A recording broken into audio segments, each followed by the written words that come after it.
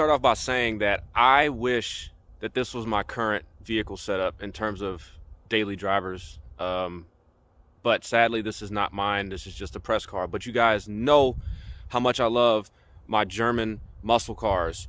And I'm going to show you why this new S-Class is by far my favorite S-Class of all time. So let me introduce you to the brand new S580 4MATIC, which is the all-wheel drive version from Mercedes-Benz. Just to go ahead and say, obviously this is not a muscle car, even in a German sense. This is more of like the regular, S-Class. Isn't a 63, it's not a 65. But just making a point that you guys know that I love like my AMGs and M-Series, German muscle cars. But brand new styling for the new year, the S-Class. This is the S580, which it is the bi-turbo 4-liter V8 under the hood. It's all-wheel drive, and I love the styling of this car. A lot of people say that the styling is very, very downplayed. It's too smooth. It's not aggressive at all. But the thing about it is, since this is not an AMG line, it's not a 63 or a 65, it's not made to be, it's not supposed to be aggressive in terms of the appearance on the outside. It's supposed to look sleek. It's supposed to look elegant. And I think that Mercedes did a great job of that. It's very minimal. There's not a lot going on the exterior, and I like that about the car. I don't know what to say. The taillights now are pretty funky. It's kind of like this teardrop style, and then it has the chrome piece that runs along the back. You got a slight little diffuser on the bumper. You can see it. The thing I hate though is these tips are fake. These valences, the tips are in there. The valences are fake. They look good, but they're not real. Very Tesla-like, Aston Martin-like. You hit the unlock button, the door handles pop out, and they're electronic. We'll start off in the back seat.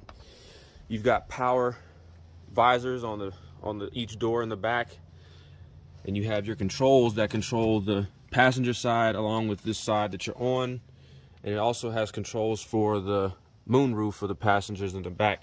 You've got these diamond quilted seats in the back, which are absolutely gorgeous. You have a pull down right here with storage and cup holders. Back seat, clearly being that it's an S-Class. Oh man, this is the first time I've sat in these back seats, and they are incredibly comfortable. Ambient lighting that runs along the door. Now, what's interesting though is this piece right here is actually like a little screen. It's hard to describe. I don't know. It's like it's built into the door, and it's like a screen that has the lighting, and you've got ambient lighting that runs along underneath here. You got the Burmeister sound system, of course. Just ample leg room, ample headroom.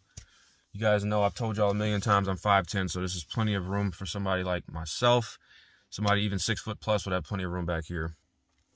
One thing that's pretty neat about these vents and how they work, normally you have like a slider that closes off the circulation from the vents. Well, in the Mercedes, in this particular Mercedes, you have this button right here, and there's 3 lit up lights, and as you push them, it reduces the amount of air that comes through the vents. So it's 3 down to obviously 0, which would restrict airflow. So I thought that was pretty cool. But aside from that, that's pretty much what's going on in the back seat. So a little bit more about the exterior. The wheel setup, you have a staggered wheel tire setup. This is have the AMG wheels, 255/35 21s in the front, and then a 285/30 21 in the rear. You've got obviously these massive drilled rotors, beautiful wheels. And stepping inside in the front is where it just is absolutely beautiful.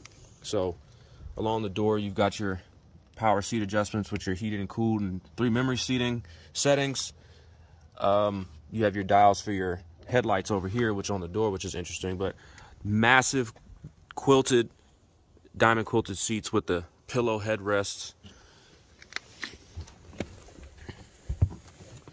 Soft closed doors as you'd expect in an S-Class. Mercedes logo.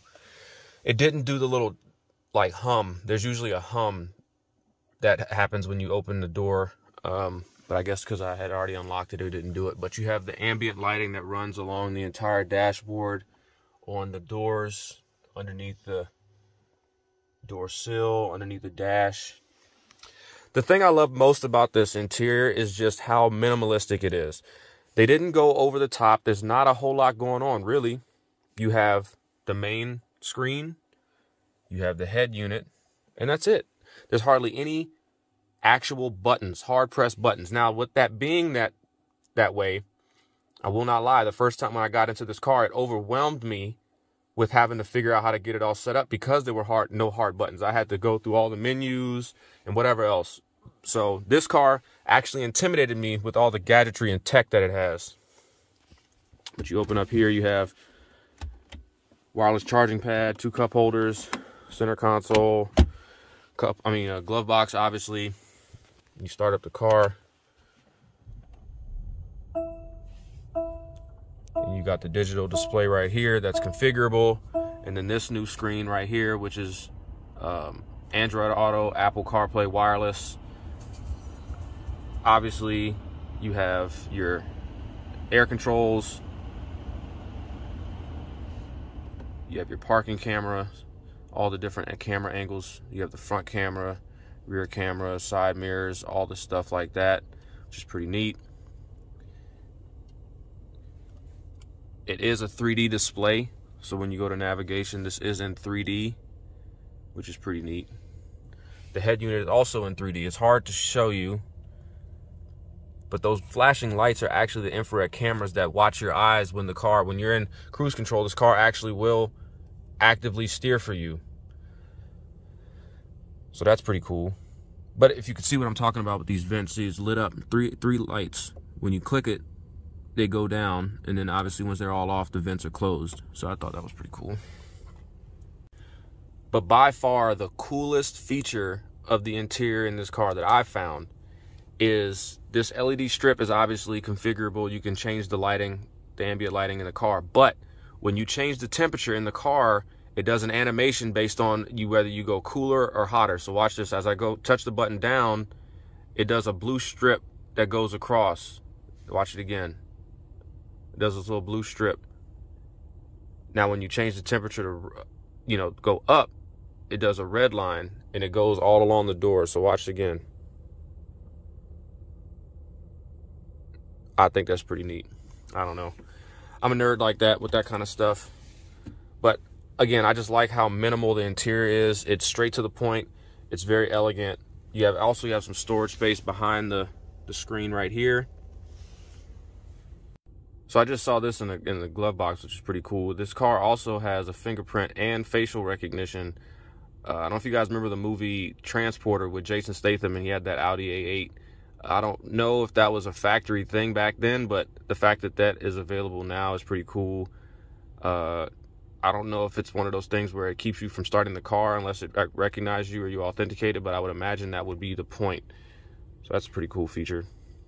But pretty standard in these Mercedes is the air purification. It's actually like a little cologne canister right here that will inject into the air, the air system of the car to help, relax you and soothe you as you drive.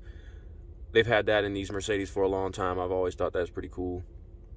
Of course, like always, here's the price breakdown on this car. 2021 S580. Suggested retail price is $116,000. And there's not many options included in this one, but you have obviously the 4-liter bi-turbo, 496 horsepower, 516 pound-feet of torque through the 9-speed with the air suspension.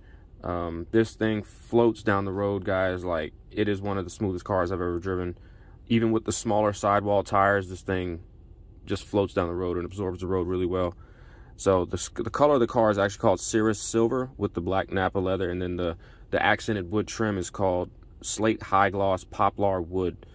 So when you start getting into the options, the 21-inch AMG wheels are about a $2,000 option.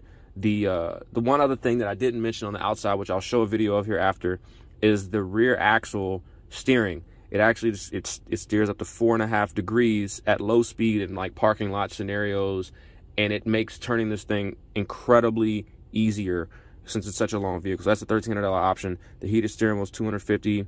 The night package, $400, and then the 3D technology with the augmented reality heads-up display is probably one of the more expensive, which is $3,000, and then the AMG appearance package is about $4,300, which brings your total to right under $130,000 for this S-Class. Obviously, we know that, you know, the big body Mercedes have always been expensive. As time has gone on, obviously technology has improved. More things have been included in these cars. The multiple ways the seats massage and adjust, the air suspension, the engine, the rear steering, all of those things have obviously included in making the price a little bit higher than what it used to be. But man, like, this is it. This is what I would own if I could afford it as a daily driver. This car has enough power to get out of its own way. It sounds good when you want to get on it. You'll hear the video in the beginning of me doing a little run from a dead stop. It's not the fastest thing in the world because it's not an actual AMG, but it does do the job when you need to pass somebody. Like, rolling power is actually really impressive, being that it's the bi-turbo, like the inboard V turbo setup, which these Mercedes engines are known for. The turbo lag is very minimal, which is awesome because the power, there's not much piping that has to go through to get that power, like that obviously that forced induction into the heads. You can read up on that if you want, but I love this thing. The quality of it's obviously phenomenal. It's a Mercedes. It's pretty high quality. So yeah, now I'm gonna pop the hood, show y'all what it looks like under the hood. It's not much because it's a lot of plastic, but I'll show you under the hood, do a little rev for you, and yeah, that's pretty much my review on the S-Class.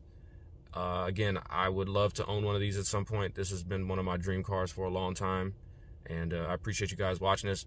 If you get to this point in the video, let me know, would you rather take a new S-Class or a new 7 Series? Or a Lexus LS or Audi, you know, A8. I don't know. Let me know what you think. Appreciate you guys. Enjoy this little rev, whatever, to end this video. Talk to y'all later.